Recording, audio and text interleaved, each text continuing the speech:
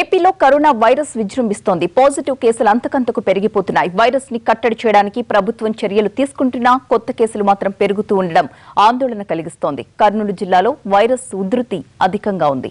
Corona virus ను కట్టడి చేయడానికి 40 రోజుల లాక్డౌన్ విధించినా ఏపీలో మాత్రం వైరస్ ఉధృతి తగ్గడం లేదు.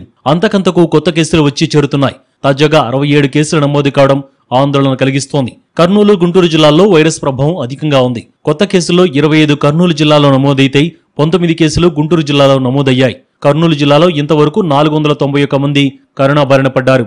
10 మంది చనిపోయారు. అంటే మొత్తం కరోనా మరణాలలో దాదాపు 3వ వంతు ఒక్క జిల్లాలోనే సంభవించాయి. అలాగే 86 మంది కోలుకోగా ఇంకా 395 మంది చికిత్స పొందుతున్నారు. అలాగే గుంటూరు జిల్లాలో 338 మంది కరోనా వైరస్ బారిన పడగా ఇంతవరకు 8 మంది ప్రాణాలను కోల్పోయారు. కష్టాల్లో 278 మందికి వైరస్ సోకగా అందులో 8 మంది చనిపోయారు. ఈ 3 జిల్లాలతో పాటు అనంతపురంలో, నెల్లూరు జిల్లాలో 3 మరణాలు నమోదయ్యాయి. మిగతా చోట్ల కరోనాతో ఎవరూ చనిపోలేదు. ఏపీలో ఇంతవరకు 1650 మంది కరోనా బారిన పడ్డారు. 524 మంది పూర్తిగా కోలుకున్నారు.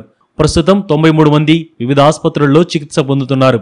కరోనా బాధితులకు మెరుగైన వైద్యం అందించడంతో పాటు వైరస్ వ్యాప్తిని కట్టడి చేయడానికి ప్రభుత్వం చర్యలు తీసుకుంటోంది.